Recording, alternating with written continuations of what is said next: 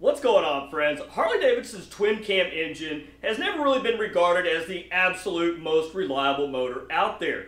But the Twin Cam engine does offer more power over the Evo, and also it can produce pretty close to the numbers that we could get from a Milwaukee 8, albeit with better sound as well.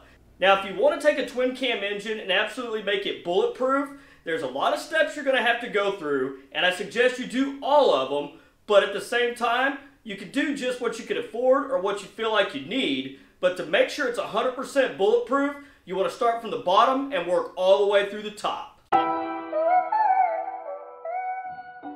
Harley-Davidson's Twin Cam engine, these are not bad motors. I wouldn't say they're the absolute best engine they've ever built, but they do make power and they're pretty good right out of the box as far as reliability. There's been a lot of changes over the years to the Twin Cam engine, and a lot of them necessarily weren't the best decisions ever. Maybe they were for production, but for us as consumers, they really kind of screwed us there with a lot of the things they did with the twin cams. Now, of course, you could go buy a twin cam crate engine. Those are arguably cheaper than building your own engine or having your own engine built, but the issue with a crate engine is it comes with some problems of its own with numbers matching, and you definitely want to cover all your bases with documentation. But if you build your own engine, you're retaining the VIN number, and it'll still match the bike, and it can save you a lot of potential headaches down the road. Guys, please don't forget, if you enjoyed today's video, please don't forget to hit that like button, and consider subscribing to the channel if you haven't done so already. Now, if you want to build an absolute bulletproof twin cam engine, the first thing that you've got to do is you've got to strip this thing down and split the cases, because the number one area where we first got to start is the crankshaft. Now, there are differences in the crankshaft. This doesn't matter if you have an 88, a 96, or a 103. Now, if you have a 99 to 2002 88, you're already in pretty good shape down there, as those have the Timken bottom ends, and those cranks were bolted together instead of pressed. But either way, the older models, you're probably going to want to stroke that out anyhow, because if you got an 88 tore apart, you might as well make it a 103, or go a little bigger with a 110. Because that is your opportunity to put a stroker crank in it. Same thing with a 96 or a 103. But the main goal with getting down that far on your twin cam engine is if you have a 2003 or newer, you definitely want to go ahead and convert that back over to the Timken bearing with the sleeve. And this is going to be important here in a little bit.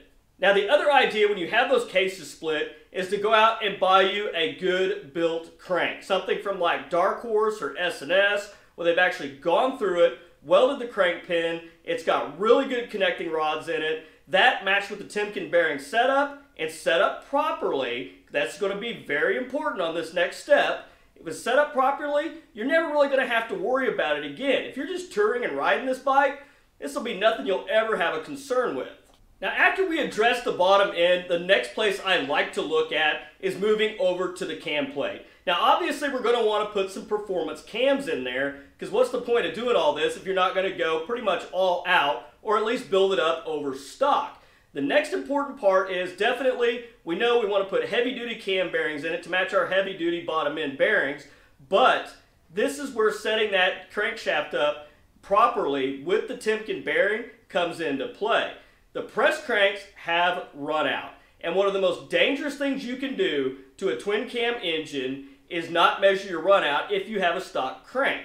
Because you go out and you spend the money on a high dollar race plate, your cam plate for these things, and a high volume oil pump, those stock cranks, over time, if they start to develop run out on the shaft, this will destroy a race plate. You put one of those race cam plates in there, those things really ideally need to be at about 5 thousandths or less when it comes to the run out. Any more than that, you will chew up the oil pump and you will chew up that cam plate. We're good to go from there. We're not going to have to worry about any kind of run out issues, because that bottom end is now completely solid. That foundation right there is what's going to allow you to go out and put whatever big bore kit you want on the bike. And honestly, when it comes to a big bore kit and we start talking about compression and things, you really want to be at, I would say, probably 10 to 1 or less. You might be able to go to 10.5 to 1, but I would really highly suggest either way getting some compression releases machined into the heads. Now, you're going to want to send your heads out, get your heads cleaned up, get them reworked a little bit, get them ported, And now if you have a 103 that already has the automatic compression releases, you don't have to worry about this. But if you have an earlier model that does not have compression releases in the heads, this is going to be the time to have those machined to fit some compression releases in there. This is very important because this is going to make your bike start a heck of a lot easier, especially when it's hot, and not only that, you're going to save your starter and you're not going to tear a bunch of stuff up trying to push all that compression over with the starter. Now that we've got our big bore kit settled, our pistons, our compression, we can't overlook the little things. The little things being just like a set of lifters. I would highly suggest spending a little extra money and going out and getting something like Jims, S&S, some fueling lifters. These actually have larger needle bearings and more of them in there. Because if you've got a good high performance set of cams in there, you're going to be bumping that valve train a little bit harder. So you definitely want to match that with a set of lifters that's going to be able to handle that. And the other important part too is how many miles do you have on this engine when you took it down. You could run into some fitment issues with standard lifter sizes in the Twin Cam's lifter blocks. The lifter blocks in the Twin Cam are actually part of the case. We can't actually unbolt those and change them out like we could on the Evo. But the solution to that is there are different lifter sizes out there that'll allow you to get a lifter that'll fit snugly in there. When I say snugly, you're able to drop it in and you don't have a lot of plate when you put that lifter down in that lifter bore.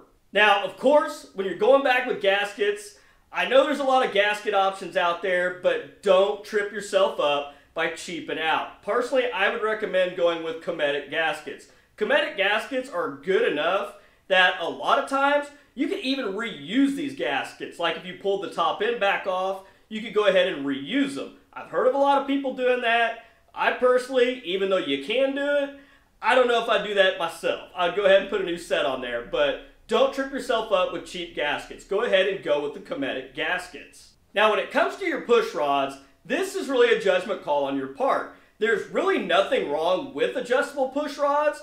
I personally kind of prefer solid push rods. It's because there's not a jam nut in there to back off or anything to happen.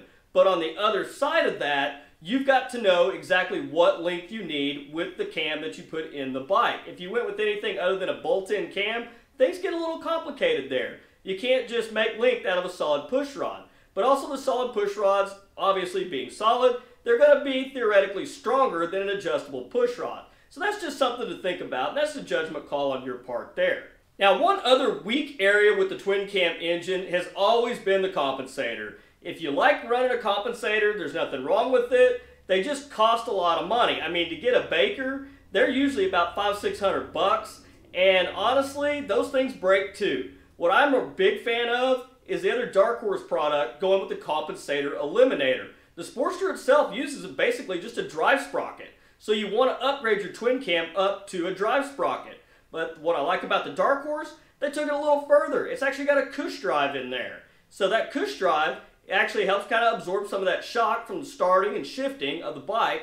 At the same time, it's also rebuildable. So later on down the road, if you keep it that long and it does happen to wear out, no problem. You can pull it down, you can change that out, get a new cush drive in there, completely rebuilt, ready to go. So guys, are Twin Cams bad motors? Absolutely not. But to build one up and to build it right, you need to make sure that you take each and every step and you don't skip anything. If you do that, you end up with an absolute, pretty much bulletproof engine that you could do anything with. Now even a stock Twin Cam with a set of cams in it, maybe a little headwork running on the stock crank, is that necessarily a bad thing? Not really.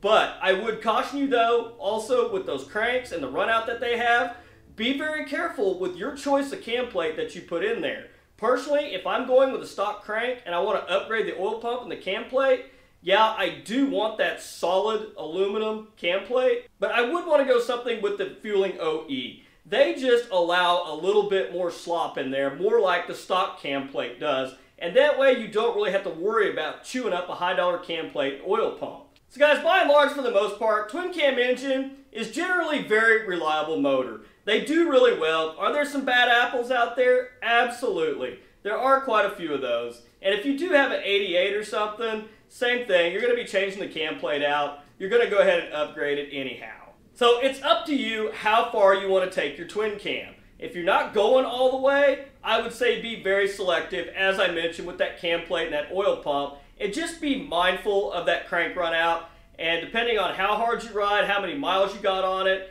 they do tend to develop more run out over time. So just be wary of that and plan ahead so you don't waste your money on a bunch of expensive parts that get tore up due to that. Then it can cause you a whole heck of a lot of other problems when you lose oil pressure and shell an oil pump. But anyhow, guys, that's all I've got for you this week. You guys stay safe on the streets, ride smart, dodge those cars, and I'll catch you guys back here next week with a brand new video. Thanks for watching.